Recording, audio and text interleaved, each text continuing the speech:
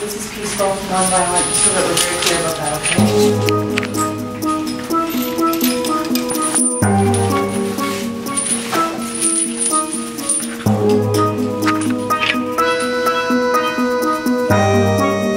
We're occupying Energy Minister Brad Duguid's office today because his government has refused to consider green, safe alternatives to building new reactors. In light of Fukushima, that's unacceptable.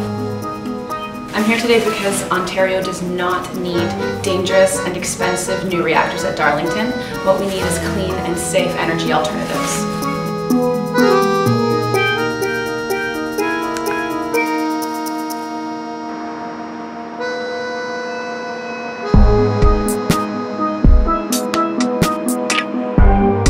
We're here today to tell the McGuinty government that we don't want any more dangerous nuclear reactors. What we want is to give green energy a fighting chance, and that's why we're here today. The Government of Ontario has rewritten the environmental laws of this province to avoid having to compare building new nuclear reactors with safer green alternatives. Greenpeace has put forward a proposal for how we could replace the Pickering reactors as they retire over the next 10 years with a mix of conservation and green energy. It is safer, it is cheaper, it is cleaner. The government won't allow that kind of public consideration, so we're here today to sit in the minister's office so that he can't ignore these calls.